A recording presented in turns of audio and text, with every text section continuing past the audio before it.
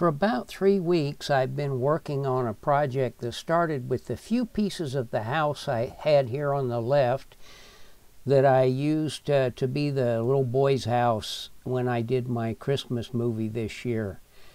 You're seeing how it looked there. It was just 3 pieces of the house. Part of the front and the left side is all I had. Then I discovered the other pieces for the other end and the side, and I decided to go ahead and try to complete the house. So I used cardboard to make the upper end, the back, and roof sections. And then I had a better idea for the roof, so I started using a pizza box, and I made new sides and the roof with the pizza box. Those are just pencil marks to designate the roof shingles. And then I was able to buy the other roof section.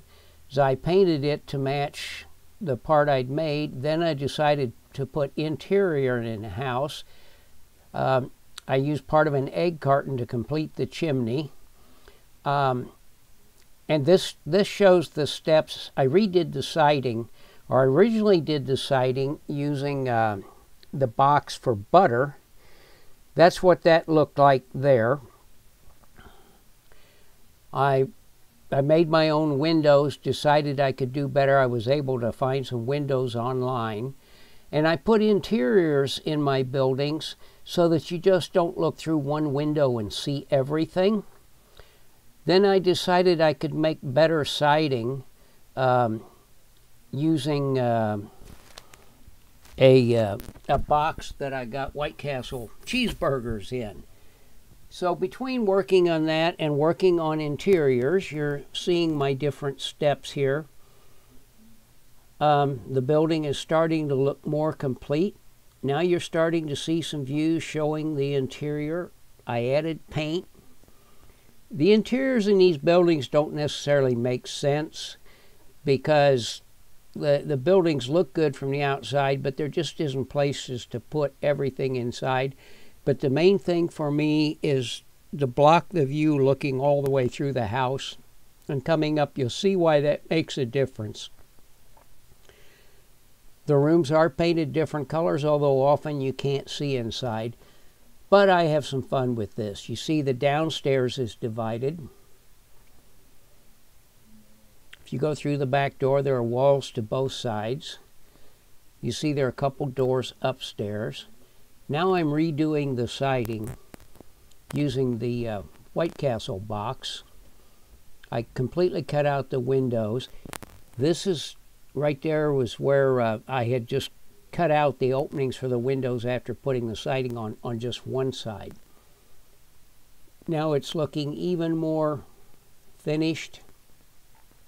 There's still some touch-up I had to do. Just taking a view all the way around. If you look closely, you'll notice a number of times I've made different adjustments. Now here's a comparison building. I got this after I had the parts for the new one. You see how you look in these windows, you can just see all the way through the house, from downstairs to upstairs, and of course that doesn't happen in real houses. So just for a comparison, we're going to move over to the new one I've been working on and see. You see through just one window there. You do see through the great room. That's fine for this particular style of house. If you notice now, you don't see the back windows coming through the front because they are separate rooms. You're going to see a bit of a difference here on the end, where you just don't see through as much of the house because there are interior walls.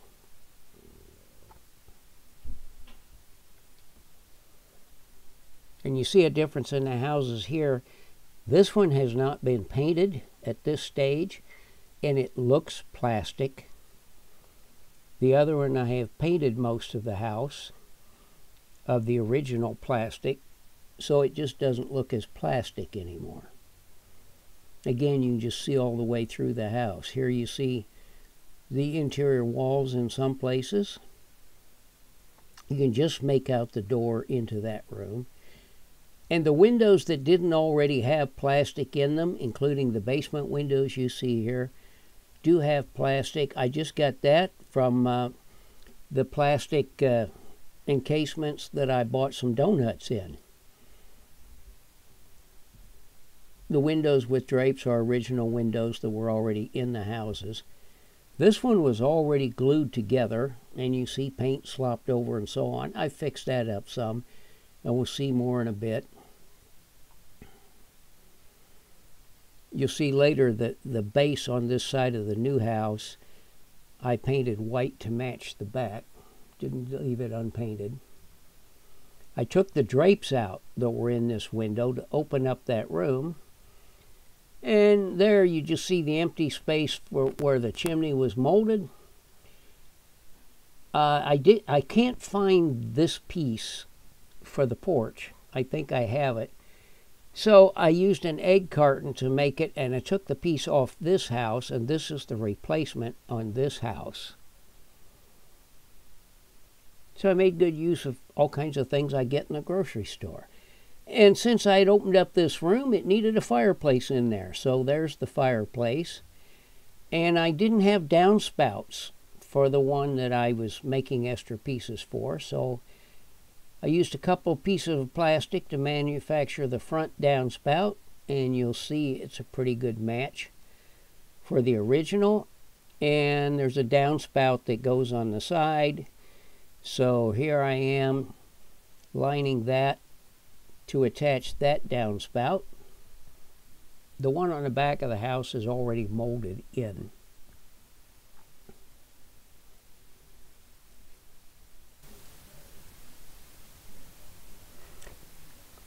Also, you may notice over the garage door is a light that I built to replace one that was missing. And you've seen the fireplace now in the living room. And the reflections on the windows, I think, make it look more realistic. Now, how does it look on the layout? Here's the first look. It's a little bit of a tight squeeze there. I may adjust where the road is a bit. But here is the new house on the layout. I'm quite confident it is going to stay here. Maybe if I move the road, the house will move a little bit further away from the railroad tracks. But you notice here some changes I made just today. The welcome mat at the front door is now painted. And I finished the top of the chimney.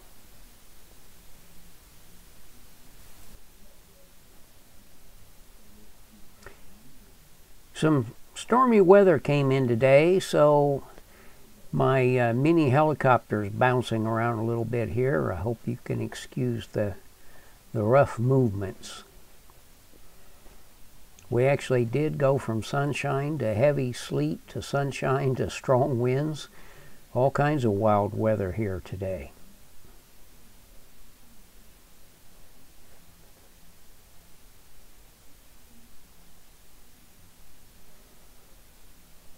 This gives you an idea of how the interior helps to make it more realistic, what you can see through windows, rather than just seeing what's on the other side coming through every place. So I think it's worth all the effort, and I have fun doing it.